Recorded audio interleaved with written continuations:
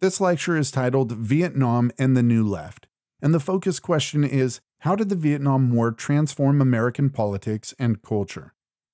The rise of a white youth student movement was a surprise to many. Colleges had long been conservative institutions that drew their students from the privileged strata in American society, and few thought college students in the 1960s had anything to complain about. But student definitions of freedom, as they took form in a critique of mainstream values and institutions, birthed a protest movement that came to be called the New Left. What made the New Left new was its rejection of the political and intellectual categories that had shaped radicalism and liberalism for most of the 20th century.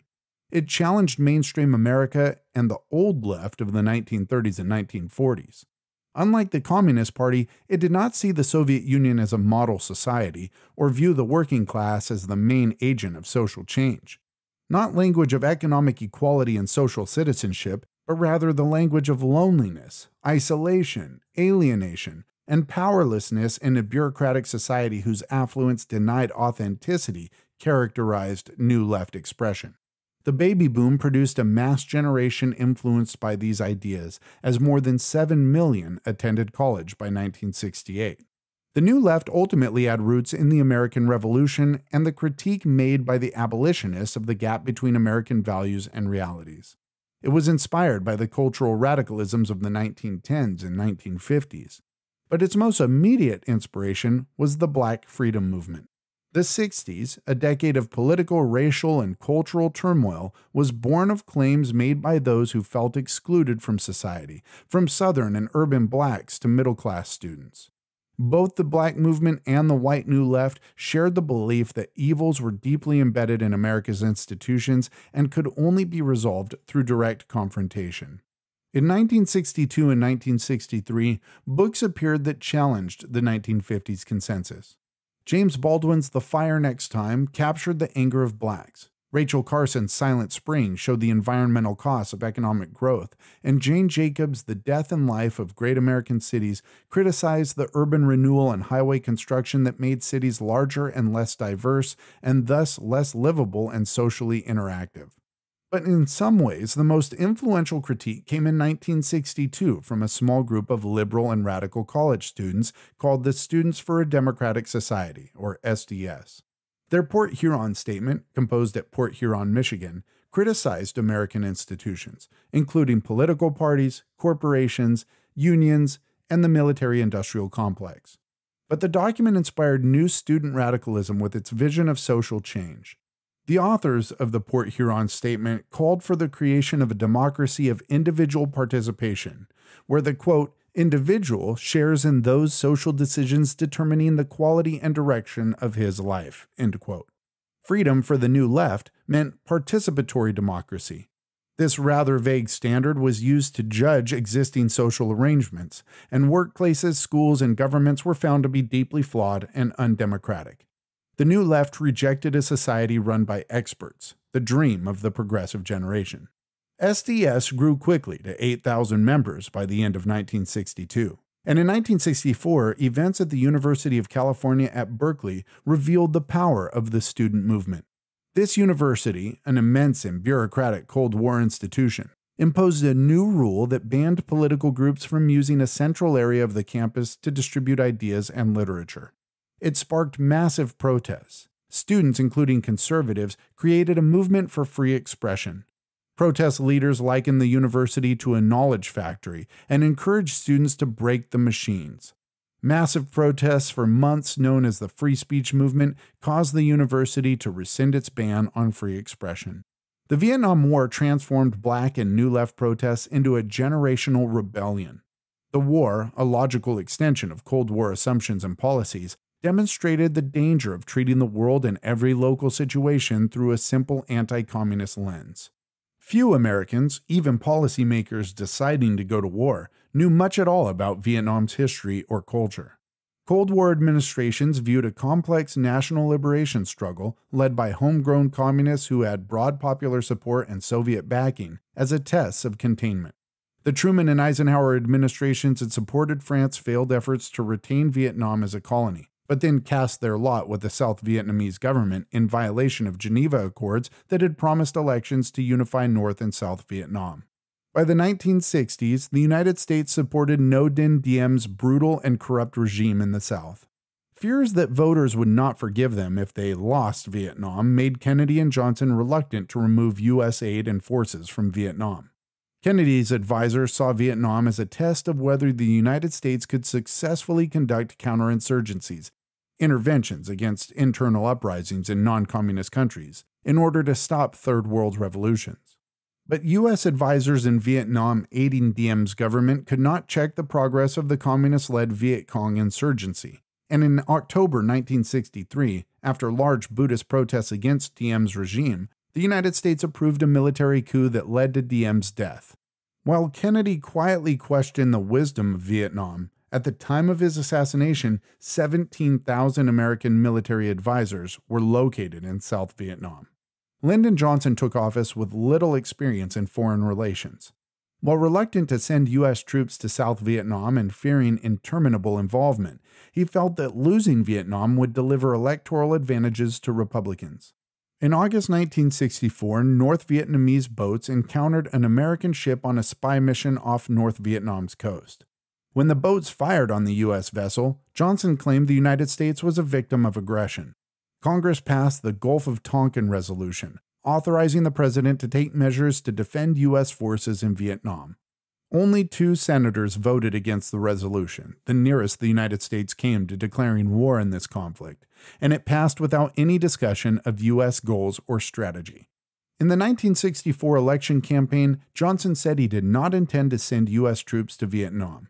Advised to do so after the proper provocation, he launched airstrikes against North Vietnam and sent U.S. ground troops to the south when the Viet Cong, in early 1965, attacked a U.S. airbase. By 1968, more than 500,000 U.S. troops were at war in South Vietnam. U.S. forces bombed North and South Vietnam with more tonnage than was used by all sides in World War II. U.S. ground forces ruthlessly hunted the Viet Cong in what were known as search and destroy operations that left villages burned and many civilians killed. But the might of the U.S. military did not break the Viet Cong insurgency or its North Vietnamese support. Simultaneously, Johnson sent U.S. troops to the Dominican Republic, where military leaders tried to restore the rule of Juan Bosch, the left-wing but non-communist president who in 1963 had been removed from power by a military coup. Johnson dispatched troops to quell unrest and ensure that Bosch would not return. With rising casualties and the massive bombing of North and South Vietnam, the Cold War consensus began to disintegrate. By 1968, the war had sidetracked much of the Great Society and divided families, universities, and the Democratic Party. With both liberal and conservative political leaders committed to the war, young activists lost all confidence in the political system. Opposition to the war united all kinds of grievances and discontent with American society. With college students exempted from the draft, the fighting of the war fell to poor and working-class draftees.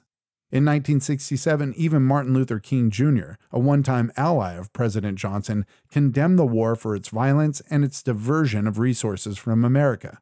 To the Students for a Democratic Society, or SDS, the war seemed to epitomize the antithesis of participatory democracy, since U.S. intervention had risen from secret commitments and decisions made by political elites with no real debate. SDS organized the first major anti-war demonstration, which occurred in Washington, D.C. in April 1965, and from there protests spread across the country. By 1967, young men were burning their draft cards and fleeing to Canada to avoid fighting what they believed to be an unjust war. In October 1967, as many as 100,000 anti-war protesters converged on the Pentagon. During the 1960s, Americans' definition of freedom grew to include cultural freedom. The war was a central cause of the generational rebellion called the counterculture. By the late 1960s, millions of young people rejected their elders' values and behavior. Their ranks included not just college students, but young workers, even though most unions strongly condemned anti-war protests and the counterculture. For the first time in American history, the repudiation of respectable norms in clothing, language, sexual behavior, and drug use became the foundations of a mass movement. Much of the counterculture, such as colorful clothes, rock music, and images of sexual freedom were easily turned into mass-marketed goods, even though ostensibly they represented a rejection of mass consumer culture. But self-indulgence and self-destruction were built into the counterculture.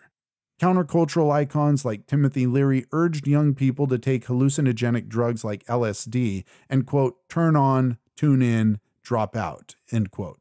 Yet the counterculture was more than just sex, drugs, and rock and roll.